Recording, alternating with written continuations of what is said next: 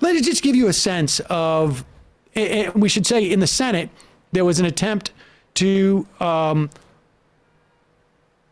guess, call for sanctions and pass legislation on sanctions. Biden supposedly has all the authority he needs for sanctions in this instance.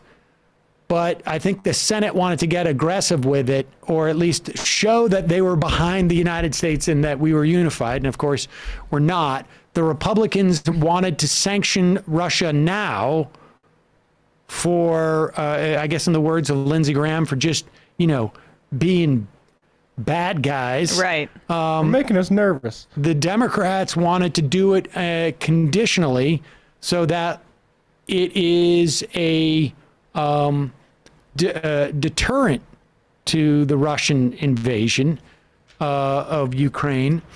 And they couldn't agree on what sanctions. And so they passed a non-binding resolution saying that we broadly support Ukraine and its autonomy. And if Russia were to invade, then sanctions could be imposed. There's really no need for a preemptive, like, see, we're going to do this. I mean, I think they understand that would happen. Well, I mean, specifically if there's legislation too, like it makes it fairly incumbent upon the president to do it. So,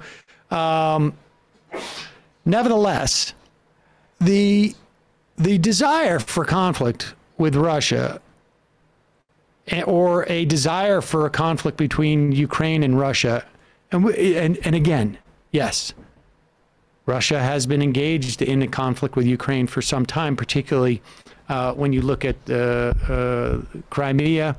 And so this is not to say that Russia hasn't already invaded Ukraine. But in this instance, at this time, I want,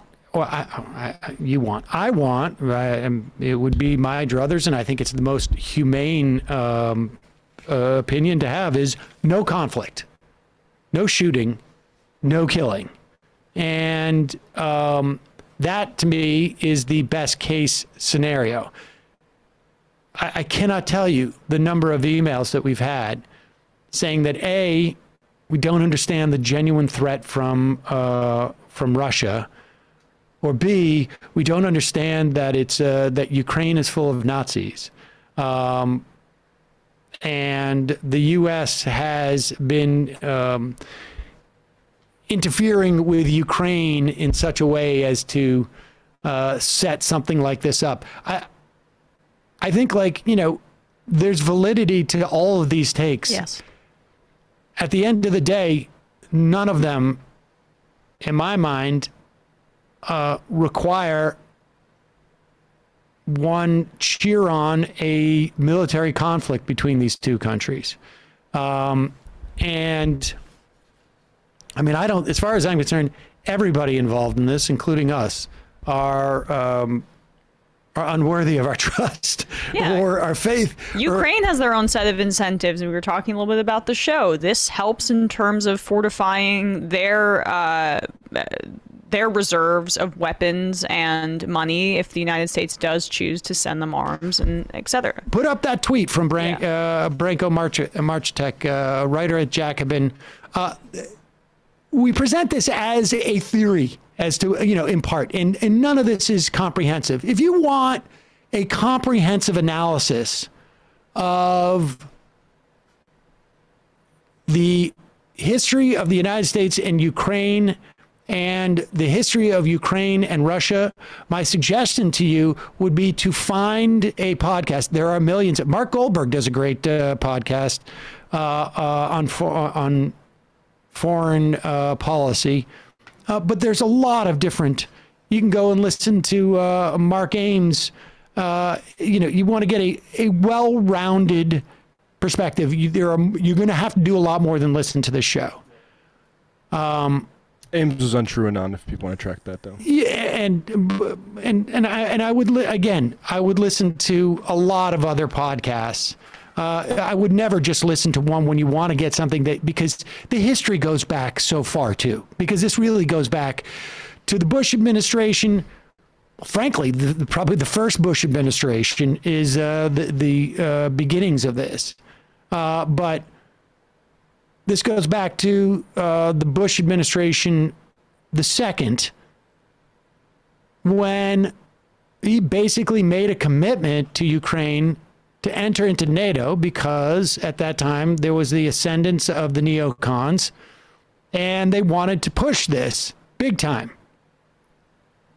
But you could also look back to the Clinton years where we really dropped the ball in terms of helping Russia integrate into Europe, or at least into the West on some level, or at least into the 90s.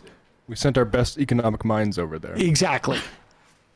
So, I mean, there's a lot going on here, but the bottom line is not having bombs and soldiers fire at each other and inevitably kill civilians is the one thing that I feel confident as a message that we can deliver here with accuracy, which is that would be a bad thing. Hopelessly naive. Don't you know that Putin somehow withdrawing his troop presence is actually probably secretly a bad thing?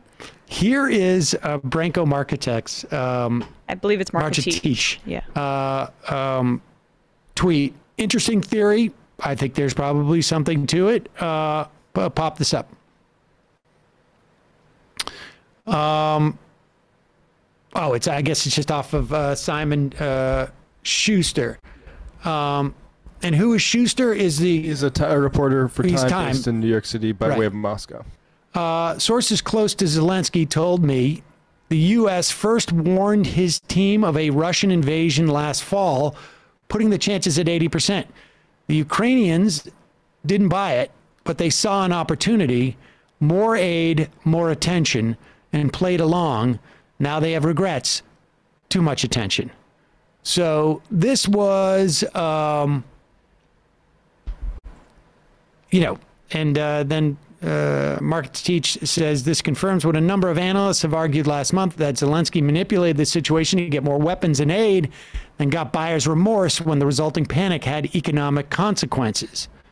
So, I mean, that's probably partly true. I mean, I think Putin's desire for aggression and to chest puff is true. And I also think it's true that the United States is overstating the urgency of the conflict. All of these things can be true. Yep.